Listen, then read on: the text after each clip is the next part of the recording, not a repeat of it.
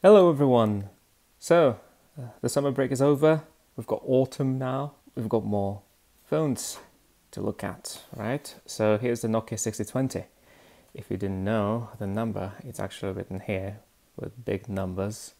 So that's a nice thing. I'll just show you the label. It was made in Germany. This is the battery. It takes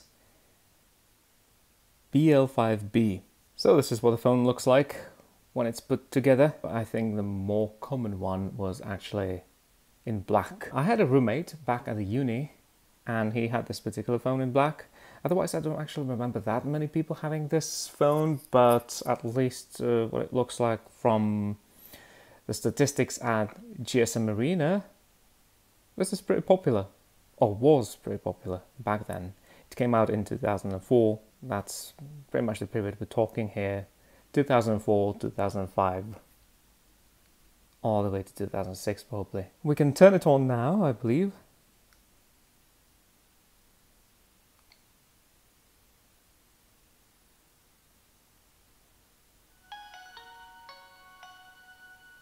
There we go, beautiful. A1. Okay, so this particular phone actually comes from Austria. Okay, here's a wallpaper with a cheeky ostrich constantly breaking our screen. That's kind of cute. On the left we've got the volume rocker key, which is quite generously big, and this is just a hole for the lanyard. That's not a speaker. The speaker's on the other side. Extremely big off switch that also serves as a profile selector, as you can see. This is the speaker. This is an infrared port, and here's another button. This button is for, yeah, now it only says no network coverage, but it's for push to talk, PTT, you know, the thing that nobody used.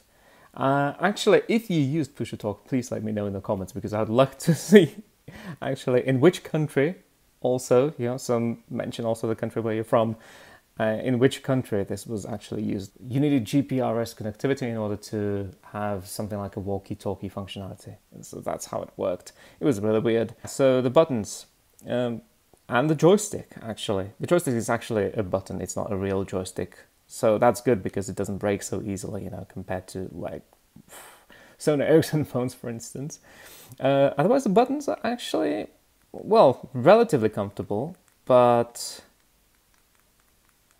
a little bit stiff, you know, they're a little bit harder to push. I'm not saying it's necessarily a bad thing or something, you know, maybe someone likes to push their buttons real hard. And at the bottom, the charging port and the so-called pop port. Now, you could connect a data cable, of course, to this and connect it to a computer. You could also use it to connect headphones, you know, these headphones. I can show you that it actually somehow works. See, there's a little icon. But the only thing you could use these headphones for, in the combination with this phone, is for making phone calls. Because this phone doesn't really have any multimedia functions that would use headphones, not even an FM radio or something like that, which is very strange. We'll get to that. There's a camera. This is just a VGA camera, of course, an ordinary one. And the Nokia logo, and actually the silver elements here, they look pretty nice. And it gives you an idea that this is a little bit more expensive than it really was. So when it comes to the functionality, it's quite interesting because it takes after, like at least from the point of view of like the looks and also the way the user interface looks and so on, it takes a lot from its more expensive predecessor, which was the Nokia 6230. From this point of view, it looks like it means business.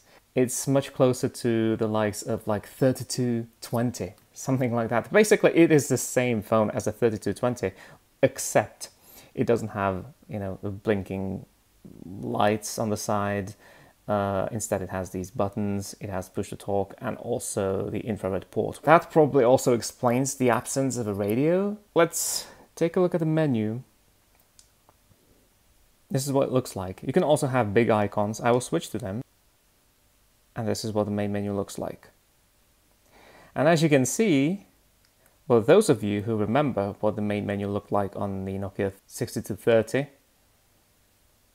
this is the exact same thing. I'm actually not sure whether 6220, the predecessor, also had the same menu. I think it was slightly different, but this is the exact same one as on the 6230, all the way down to the animations. But on this one, the animations are a little bit slower, because the 6230 was an incredibly fast device. Actually, it had, a much stronger chipset. So this looks similar, but it's not the same thing. Yeah, so storing all the functions here, I can just go all the way to the end. We've got web. The animation is kind of nice, actually. From the practical point of view, it's probably better to use the so-called grid view, which is just a matrix of icons. It looks like this. They're not very colorful. Actually, you have 8 different color schemes. Orange is very different, as you can see. Yeah, and now all of those icons are orangey as well. Let's go through the functions briefly. So we've got messages. Of course, we've got text messages and MMS messages as well. All in one inbox, actually. We've got something Lieber Kunde. I'm going to open this one. And Ihre neuen Care something. I don't know what it is. This is interesting. Those are actually some MMS multimedia messages of some sort. I guess those are templates. I don't know what they're doing in the inbox, actually, where they come from. Not really sure. As I said, it's from somewhere in Austria, which is right next door. So we've got this. That's a video, actually. Yeah. A very static video. And kisses. Play? Oh, yeah. I kind of miss the times of like these cheesy animations, those GIFs and so on. We would share them over infrared or Bluetooth or something like that. All of these different folders. We've got email. An email client is actually a Java client. So every time you want to fetch new email or just download some incoming email messages that you may have received, you have to do it manually by opening the application. You cannot do it in the background. And of course, we've got voice messages, info messages, that's self-broadcast, and service commands. Again, nobody probably ever used it. This, okay, it also has a message counter. Sent messages 150 and received messages 130. I wonder if someone reset those statistics at one point, because like 150, 130, given the age of this device, that doesn't seem very many. I would expect more. It also has a support for flash message. So if you don't know, flash message is basically the same as an SMS message, except you can have the text of the message displayed right on the recipient's screen directly, What the benefit of this was, I'm not really sure. I think the network providers use these messages. People, I don't know how popular they were, probably not very much, but there is this one extra symbol and you can make them blink like this. And is there a possibility to have a preview? No. Okay, it also has an insert blink character here. But basically everything that is after this triangle blinks. How are you? Okay. And it's all blinking, but if I don't want the rest of the text to blink, I just insert another, oh yeah, some smileys as well, of course. Yeah, this is how it works. Let's go to the call register. Those are just a list of various calls, incoming, outgoing, of course, the normal stuff. We've got contacts. I'm probably not going to open the contacts. Although I think I've altered all the phone numbers in case like anything leaked in the video or something. It has this, again, a wireless village functionality, which again, I don't think anybody was actually using. Here it's called My Presence and Subscribed Names. So if you were online, it was some instant messaging, like a predecessor of instant messaging on a phone. Again, it needed to be provided by the network you were subscribed to. So yeah, probably not very many people would use it, because I can imagine this would have been pretty expensive. We have the options here. The memory status actually only gives us percentage. So there you go. We've got voice tags. Yeah, of course. Yeah. So I'm showing one number. That's not a real number, by the way, so that's fine. And we've got caller groups, which is pretty handy, because a caller group can have their own ringtone, a group logo, which looks something like this. So when the person calls, this logo is blinking on the screen as well. And then you add group members, as much as you wish. So that's pretty fine. So then we've got settings. There's a lot of stuff in settings. Of course, we've got profiles, 6 profiles. And inside it's just the same as setting up your ringtone and maybe other things. And themes. It has some very, very primitive themes. I can show you one. But what it does is it just changes the color like this, and then you have a screensaver there, a wallpaper, and a ringtone, which you probably can't hear now because I've got the volume very low, but that's just a Nokia tune. Alright, set apply this theme. But it doesn't really change the theme of the phone as such. It just changes the color accent, which you can see the motive in the background is the same. So this doesn't really support the true themes that came a little bit later. We've got tone settings here, so that's the usual stuff. The ringtones will be in a separate video, of course. And then we've got personal shortcuts, right selection keys. One can be changed to one of these things. The go-to options, that's the left selection key actually, is go-to, and then you can pick which functions you want to have there in the menu. Then we've got display settings, so of course we've got the wallpaper. We can go through the wallpapers there. Select wallpaper like this. So we've got some beach huts. Yeah, this is a GIF again. I'm not sure whether these wallpapers are actually the same as in 6230. I think they recycled some of those graphics. Probably. I'm gonna have to check it out later on, but I think that a lot of them are actually the same. There's a door. Yeah, some very, very simple wallpapers at this point. Getaway gift. Go fish, of course. Green apples. Well, one of them is not green. Well, greetings, grid.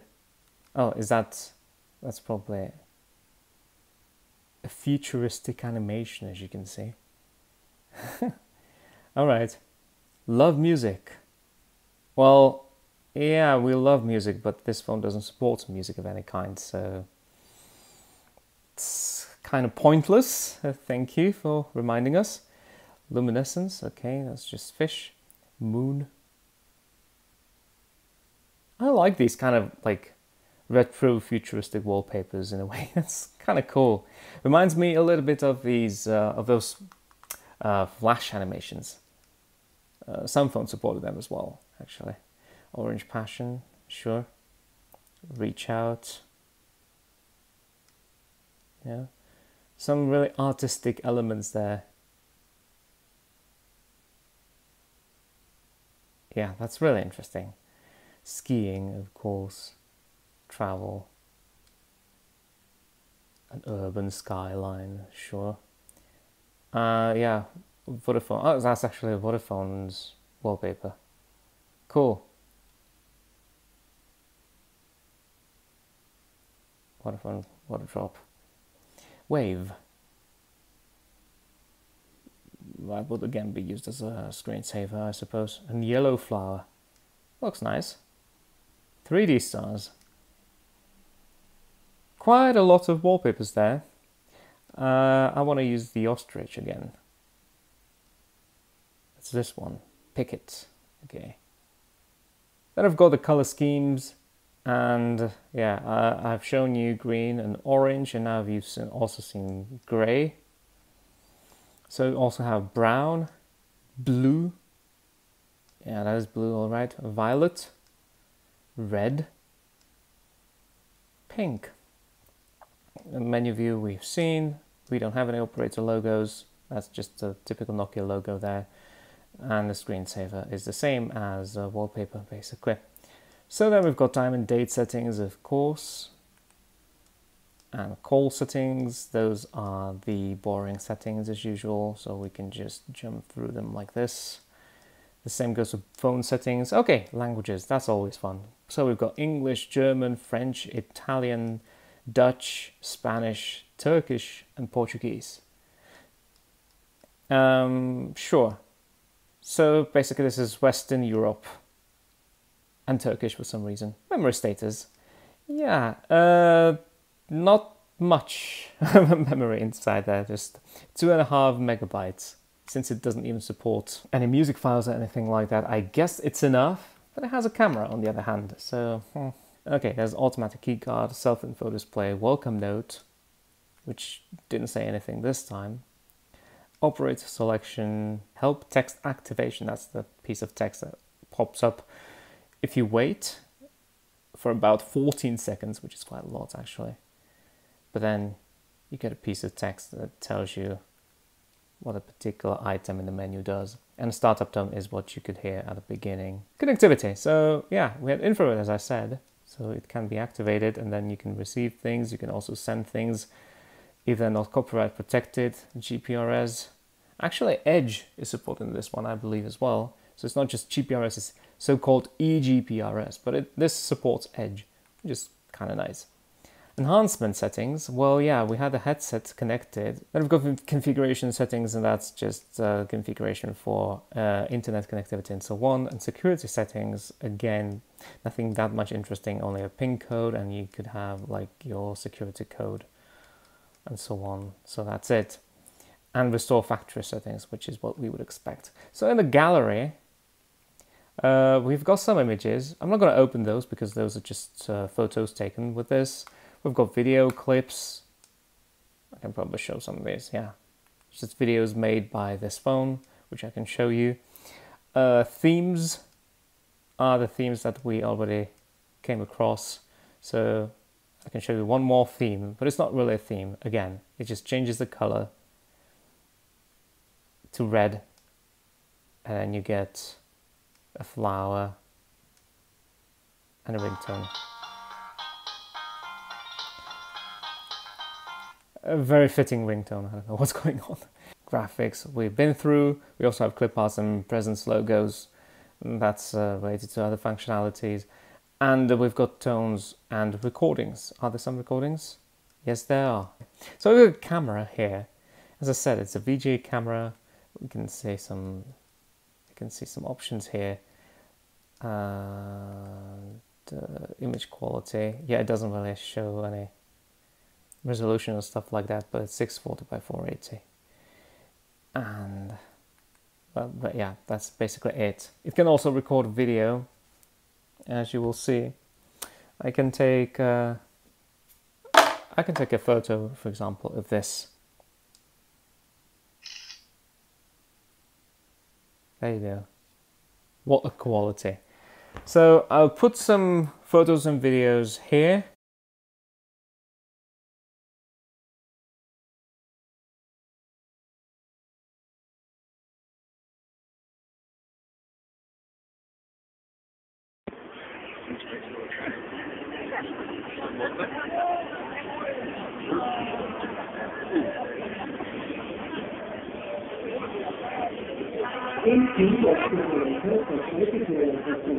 If you wanted to record a video, you would go to camera and then you would switch to video like this. I believe it's also possible to move horizontally. The other option here is the voice recorder, which is just a very simple AMR voice recorder that makes 5-minute recordings.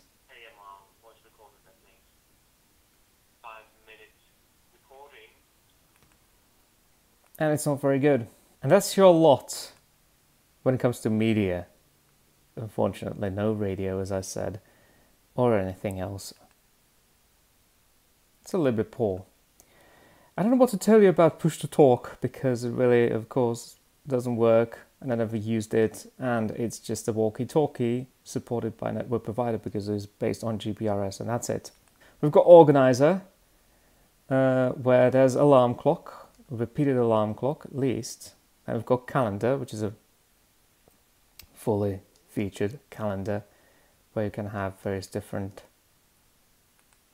notes there, so that's pretty nice. And we've got a to-do list, which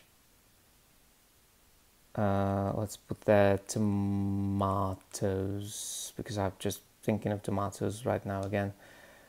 And yeah, okay, you give it a priority. Tomatoes always have like high priority, and there you go. And then you've got your task list, and you can mark as done. Then we've got notes. There's just a 3,000 character text note. Hello. This is a text note. It's possible to actually insert time and date in there, like this, and a smiley, of course, and then, well, that's it. Save it. Wallet. Never used it, but yeah, you can insert some information about your cards into a wallet that is also protected by the code. I'm not entirely sure whether I would trust it, but yeah, normally no one would actually be able to get in, so I guess it's actually pretty safe. And then you've got synchronization. That's just synchronization with the computer. And I've got applications, some games, 4 games as a matter of fact. Okay, so let's start with this puzzle, which I actually didn't know what this is at all. It plays a very nice music. Let's play a new game and try and figure out what it is. Oh. So is it like... Oh, it's actually moving. Is it like Tetris or something? I don't know. It doesn't work that way. Good. Not entirely sure what I'm supposed to do here. Oh, yeah. So somehow if I make some even squares out of these elements on the right, with dropping those blocks from the left, they will disappear and I'm not going to lose or something. Okay, makes sense to me. Beach Rally. Yeah, Beach Rally is again the same game that was also in 6230. I remember that one. Plays nice music. Can I turn the volume up? Oh, I can't. Okay.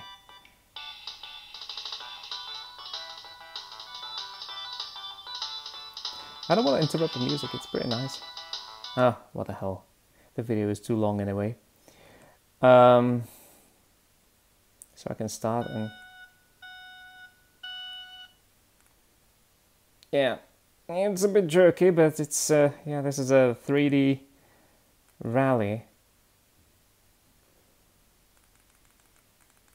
I should be faster than this. I don't know if I'm supposed to just push the button repeatedly. It's not super fast though. Not sure if I'm doing something wrong. That's probably normal. Okay. Then we've got Backgammon. That's a very classic game of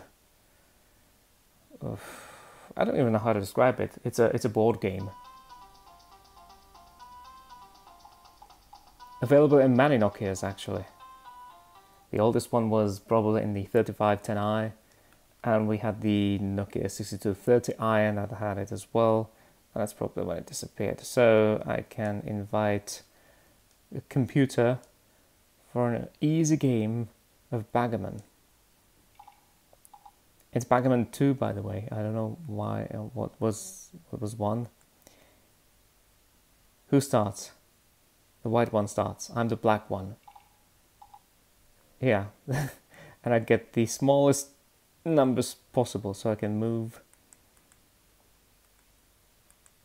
this. Actually, I'll kick out the white one. And then he can kick me out like this. It's nice. The last one is bowling. Yeah, of course. Bowling is also one of those classic games. You can tell how old it is because it makes the beepy sounds instead of like a proper polyphonic melody at the beginning. Oh yeah. If I remember correctly how to play this.